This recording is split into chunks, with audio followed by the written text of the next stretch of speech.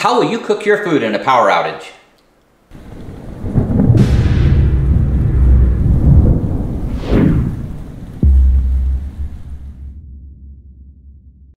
I'm Jonathan. And I'm Kylene, and we are the Provident Preppers. Today we are going to discuss my very favorite topic in Newbie Prep Step number 7. Now that you have an emergency food supply, how are you going to cook it if the power goes out? In this video, we are going to explore some of the many ways that you have to get that job done. You need to be able to safely cook indoors as well as outside. And we're going to talk about how to safely store that fuel. Now, we're going to expose you to a whole lot of options, but make sure that you check the description of this video because we've created a lot of posts and videos on exactly how to specifically use some of these different devices. Let's go. Welcome to Prep Step number 7. We're going to talk about emergency cooking. You have food. Now, how are you going to cook it? Up to this point, we have 6 other prep steps, and let's go through them really quickly. The first one that we did was to create our personal risk evaluation. And then we developed a family emergency plan so that we know exactly how to take care of our family when disaster strikes.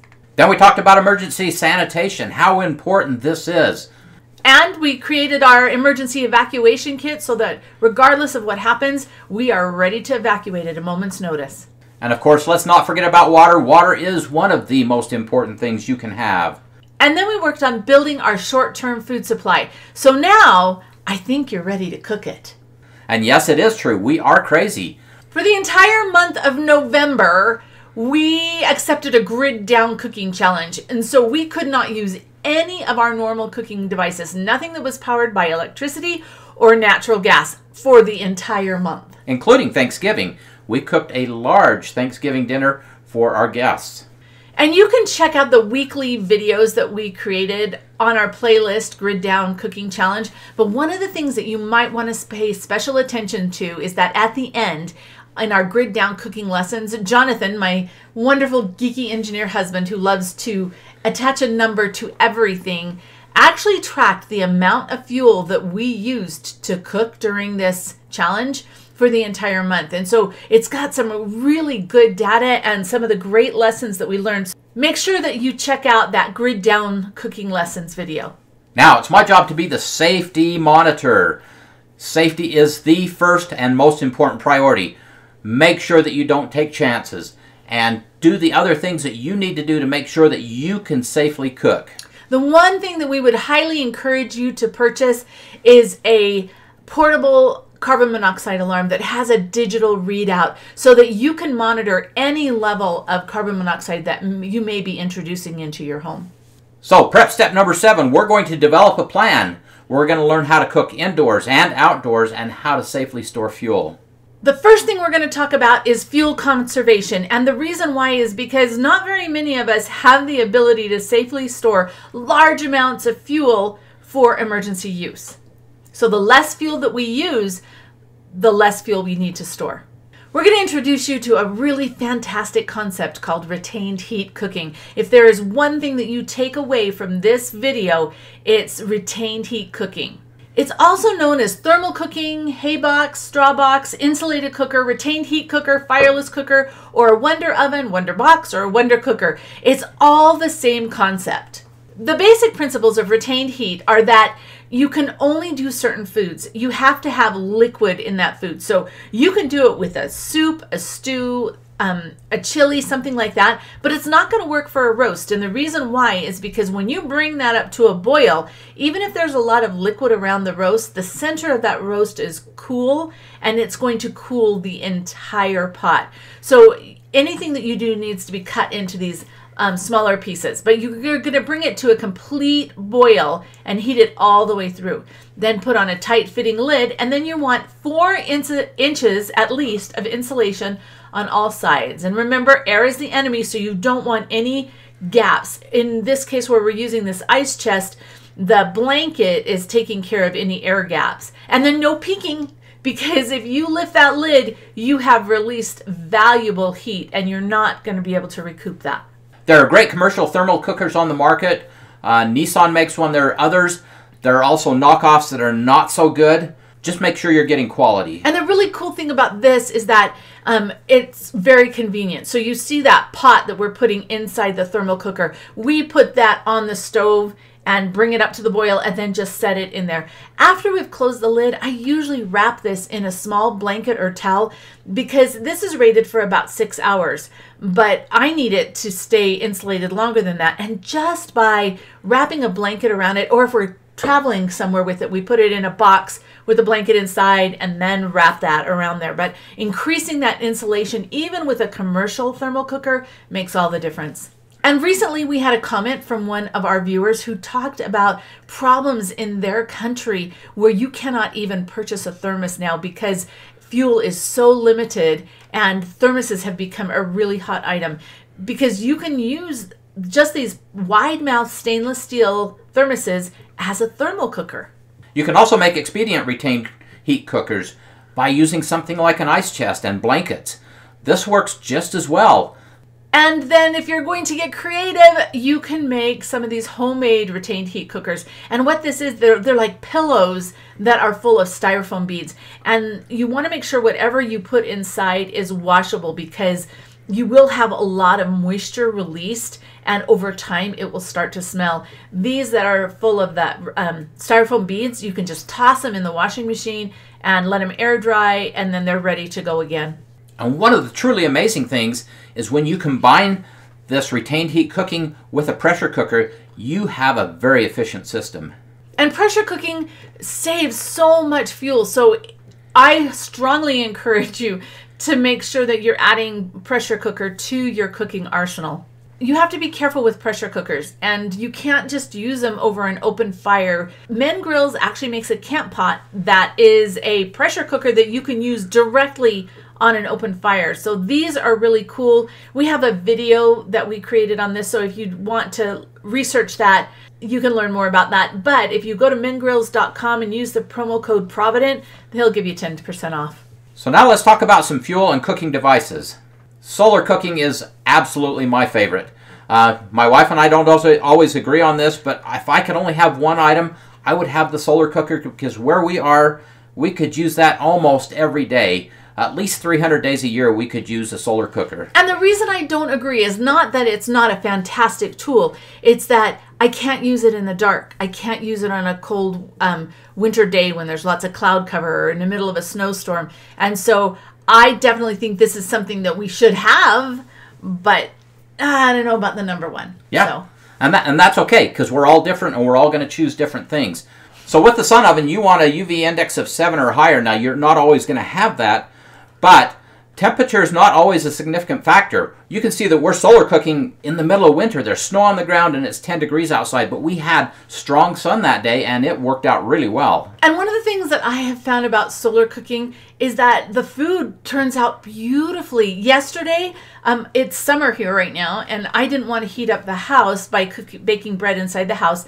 And so I baked both cinnamon bread and some everything bagel bread in the sun oven outside. And it's just like this miracle because you just put it in there and you close the lid, aim it toward the sun, and you come out later and it's cooked without using any fuel except for the energy of the sun.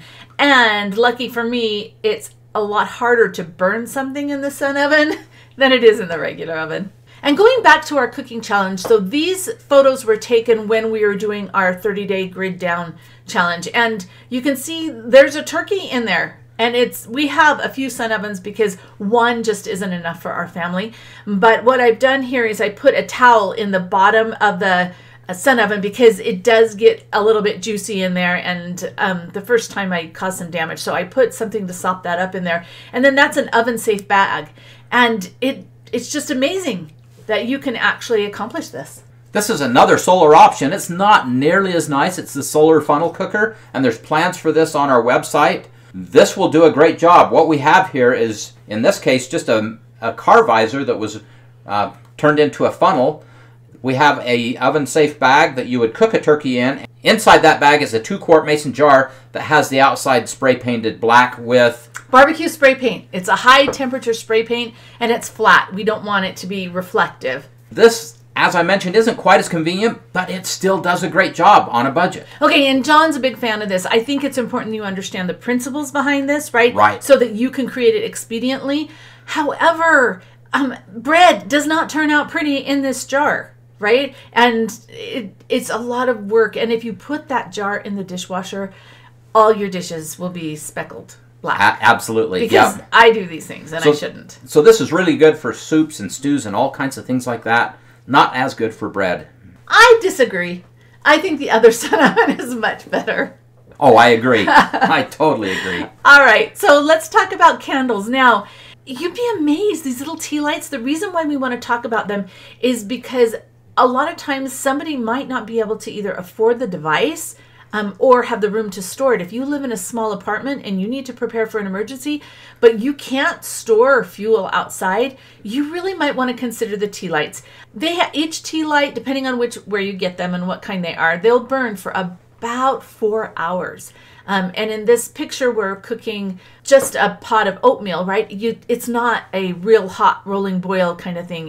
It warms it and it simmers it, but that's about it. The closer that you have the pot to those tea lights, the hotter it's going to be. Now, I did have one of our viewers tell us that her mom would put tea lights on a baking tray inside the oven, and then on the next rack up, she would cook bacon and eggs just using the tea lights in her oven. So this can be a very valuable resource. We made a video on it, so you might want to check that out. Emergency fuel candles.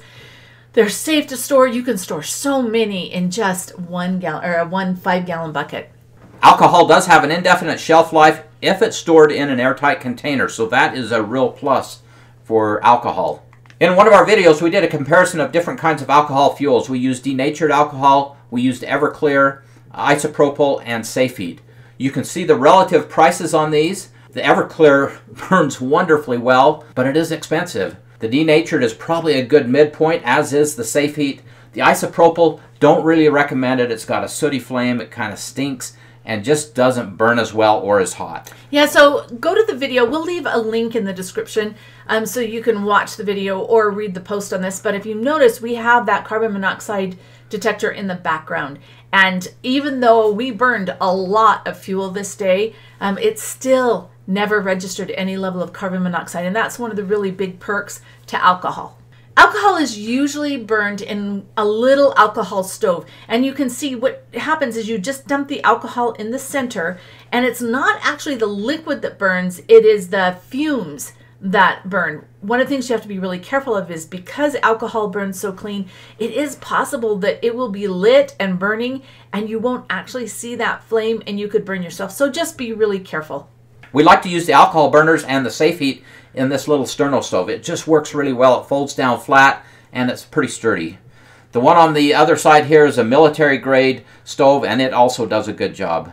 Safe Heat is probably my favorite and my #1 recommendation for somebody other than the sun oven. If this is all I could have, I would have some Safe Heat. And the reason why is because I can safely burn it indoors. Now, this is not the same thing as regular sterno.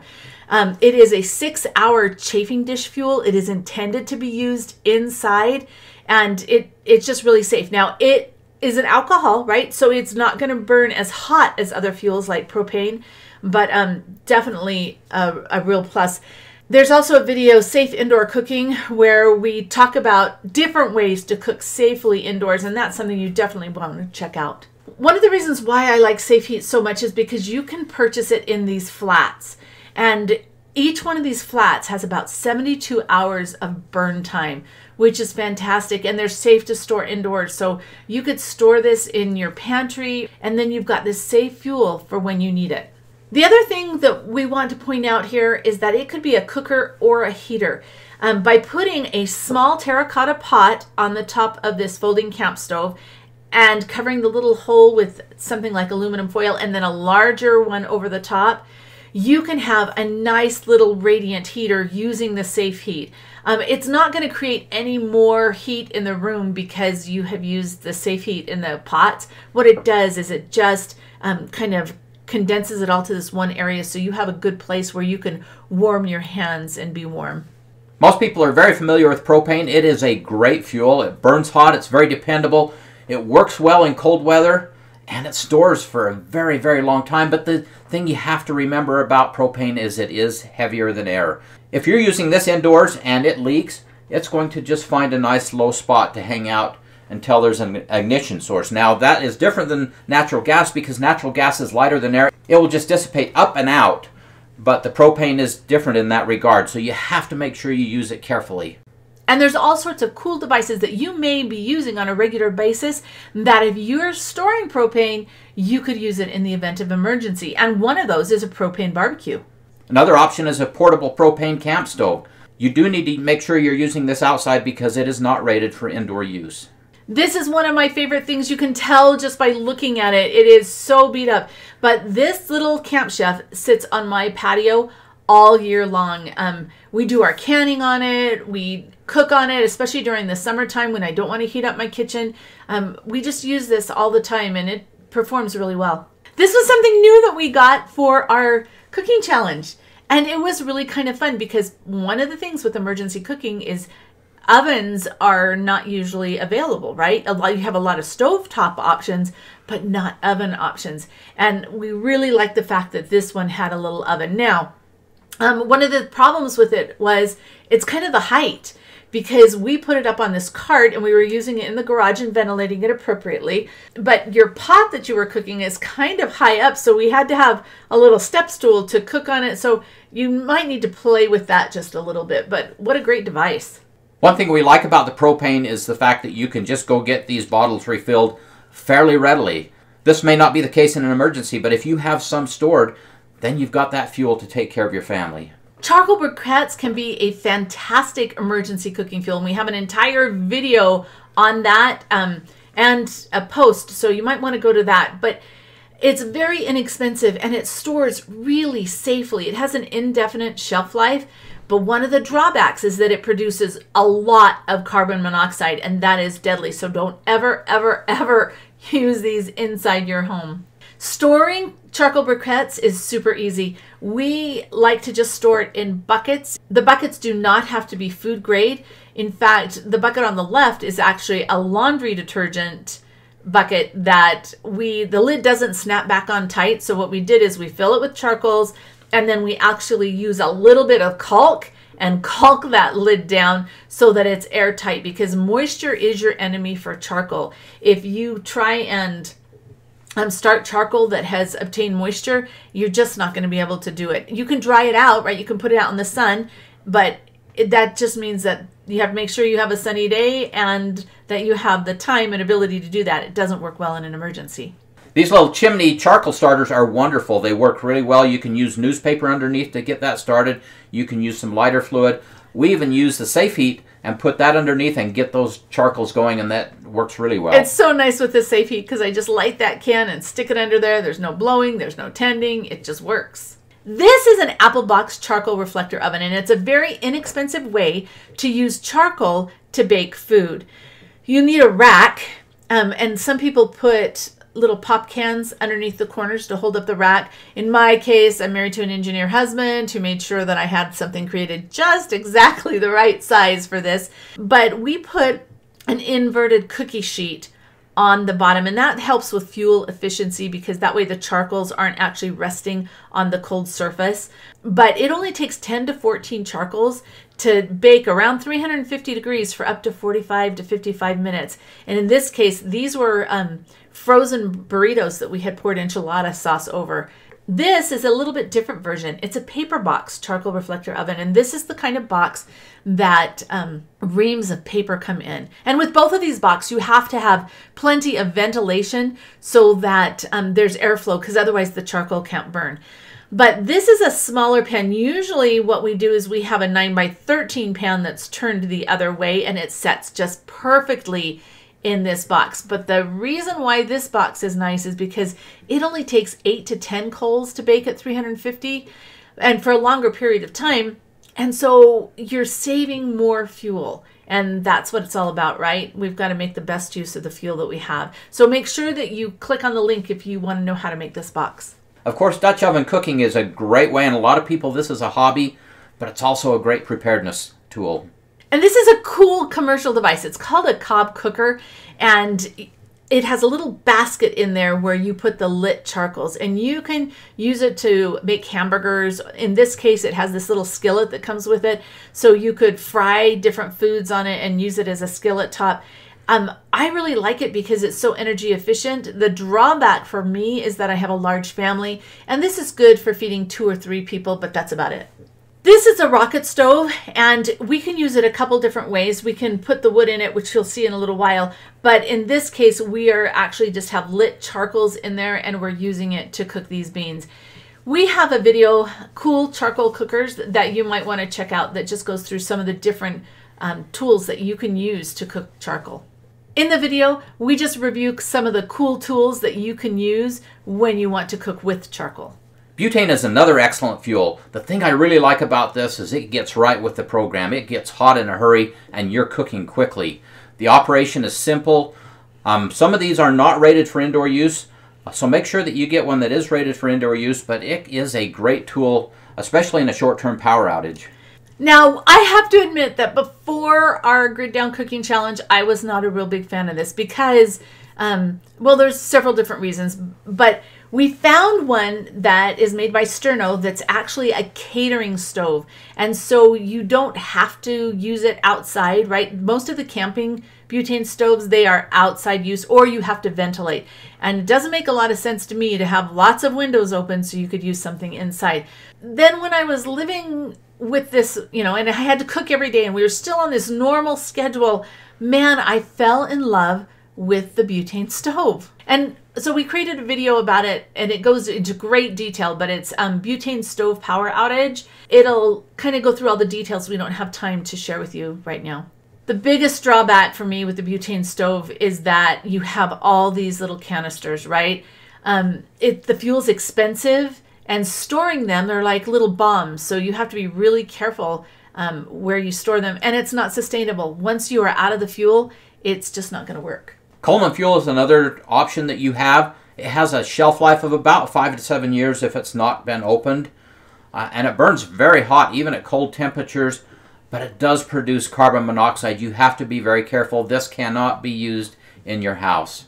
And remember, I just want to reinforce that because when we first started prepping years and years ago, I called my county extension agent and said, what do you recommend for people during a power outage to use? And he said, well, I just bring my Coleman stove in and put it on my kitchen counter. That is so dangerous because carbon monoxide is a silent, deadly enemy. This is a great tool, but you need to use it in a ventilated area outside of your home. Kerosene is a good fuel. It's fairly inexpensive. It's less explosive than gasoline or Coleman fuel. It also has a 5-year shelf life, probably plus a little bit, and you can extend that with some stabilizers. It is something that you need to use in a ventilated area. It does produce carbon monoxide, nitrogen dioxide, and sulfur dioxide. So this isn't something that you should be using in your home. I know that there's a lot of people who are using kerosene indoors, and especially kerosene heaters. I would just caution you to be very careful. When I first started, I made a lot of mistakes, right? And these are some wick type kerosene stoves that we have. And I had taken one of these and put it on the kitchen counter and started to cook dinner using the kerosene. I thought, oh, you know, this is great. It smells a little bit, but this is awesome. And then my little guy who has a history of asthma started just really suffering and coughing and wheezing. And we forget that it's not just the carbon monoxide that the kerosene produces. There are other toxins. So outside, great. In my home, there's just not a place for it in my home. Just be really careful with whatever you choose to do and practice with it so you make sure that it is okay for you and your family. Wood is a great cooking option. This is a simple over-the-fire camp grill, and quite frankly, I think everybody should have that because for emergencies, you never know where you're going to end up or how you're going to be able to cook. And you could take this little rack and cook over any open fire. And so that's a great plus. They're less than $20, so something great to invest in. Kelly Kettle makes a wonderful emergency cooking device.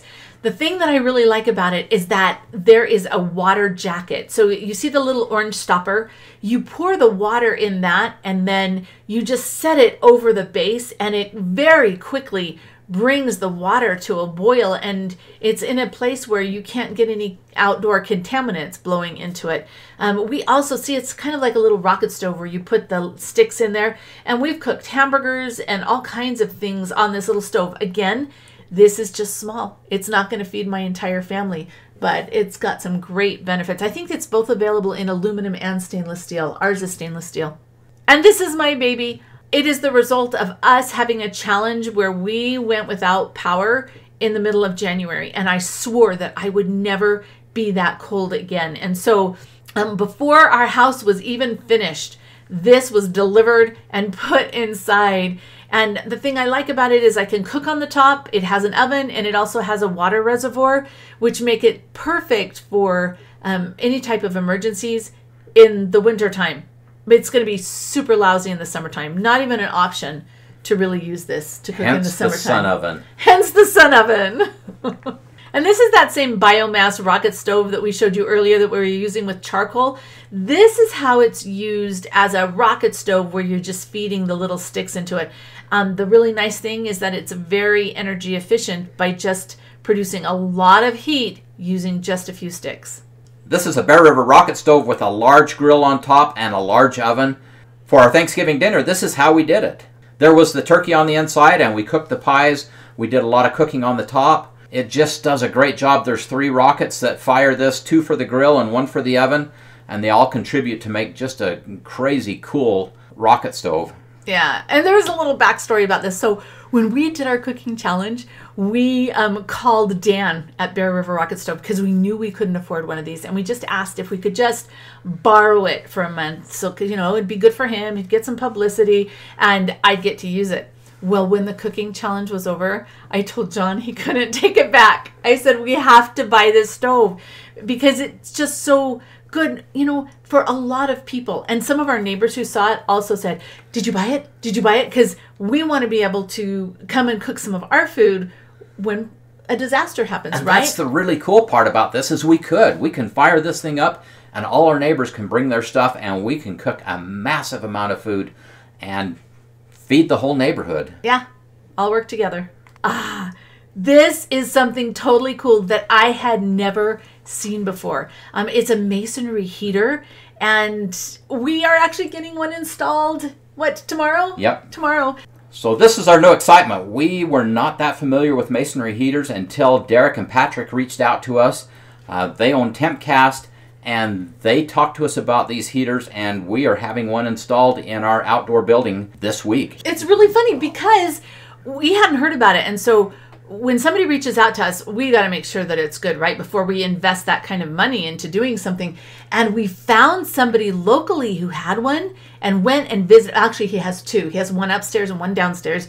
And we went and visited him and saw it working. And he lives off grid. And he was telling us that he uses this to heat his home, right? And was just incredibly impressed. So I'm so excited. 1 fire a day in each of those, and it keeps the whole house warm until the next time he lights the next fire the next day. So it's a great tool. But the cool part about this, or one of the cool parts about this, is the oven that's above it.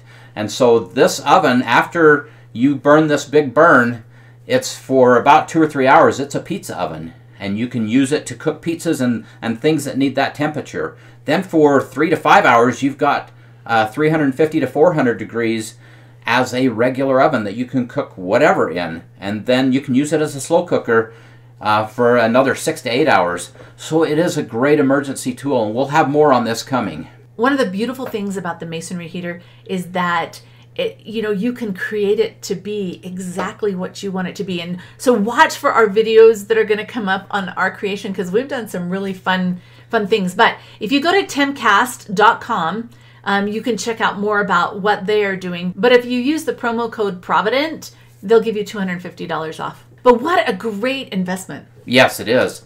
And how this works is it uses a lot of mass. A normal wood stove, that exhaust just goes up and out. This, it channels through all this mass and warms it all, and that's what gets all that hot and keeps it hot and allows it to radiate through your home. And it produces hardly any smoke. That's right. I think that's the other thing, is that your neighbors aren't all going to know that you're burning a fire, because it burns so hot, it incinerates and it produces very little ash and very little smoke. There are a bunch of random cooking fuels that are out on the market, and we're going to talk about just a few of those. These are the solid fuel cubes, and this is normally goes by the brand name of Esbit. There might be others out there. It creates a real intense heat up to about 1400 degrees, but it just burns for a short time. They are a little bit expensive, but they are very portable and something that you would maybe want to put in your backpack for your 72-hour kit. They do have a long shelf life, and if nothing else, you might use it as a fire starter. You could just break off a little chunk of that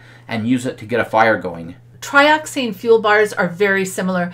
This is a military grade pack, and you just break off whatever size piece you're going to want to use and you put it in the little portable stove. One of the things that I thought was interesting about this is if you look at it after it's burned in that lower right hand photo, it's almost gone. There is practically no evidence at all that little piece ever existed. The gel fuel, same thing, military grade. You squeeze it out and you light it, but it leaves like these little styrofoam ball looking things.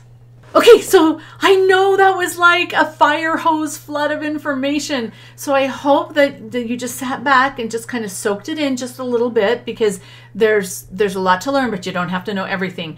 And you don't have to have all this stuff. Yeah. You need to choose one or two things that are going to work for you, and that's where the action plan comes in. Yeah. And so if you go to our website, theprovidentprepper.org, and on the main menu bar, you'll see action plans. Click on it, and it will take you to a page that has some icons on it that are shown over at the right. You're going to click on emergency cooking, and then it will bring you up to this page, this action plan. Click here for a PDF copy of the emergency action plan. That's where you want to click. And this isn't meant to be your list, because we don't believe in lists. This is something to get the juices flowing, get the thoughts churning, and for you to figure out what's going to work for you and put it in your plan. When you pull up that PDF, this is what you're going to see. So it does refer you to our book, which you can you don't need to have our book to be able to accomplish this at all.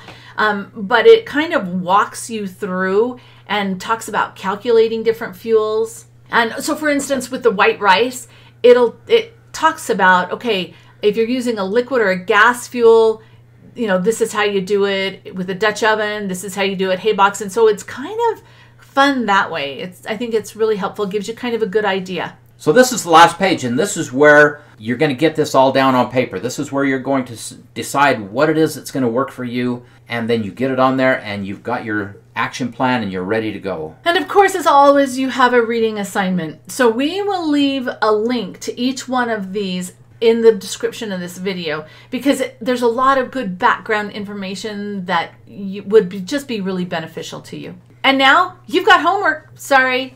It's the consequence of watching the video. But once you've completed the reading assignment, you need to review the emergency cooking action plan and get together as a family and brainstorm whatever options you already have in place. Because if you have a barbecue, let's start there, right? What would it require to make that barbecue able to help you cook in an emergency? Do you need to buy more fuel, right? Do you need to acquire maybe some other devices? Do you need to go and buy some safe heat and tuck it away somewhere along with the folding stove so that you've got what you need to cook your food when disaster strikes? And let's emphasize that an important part of this is the practice. So make sure that practice is part of your action plan. That's going to help you figure these things out and not make mistakes when you can't afford to make mistakes. Very soon you can watch for prep step number 8, which is emergency heating. This is a vital subject for those of you that live in cold areas, and some of you that even live in hot areas that sometimes get cold. Think about Texas. Can you see why I am such a fan of emergency cooking? If you are prepared and well practiced, it can be more of an adventure than a disaster. And now for the question of the day. What are your favorite ways to cook both inside and out during an emergency? Comment below. And thanks for being part of the solution.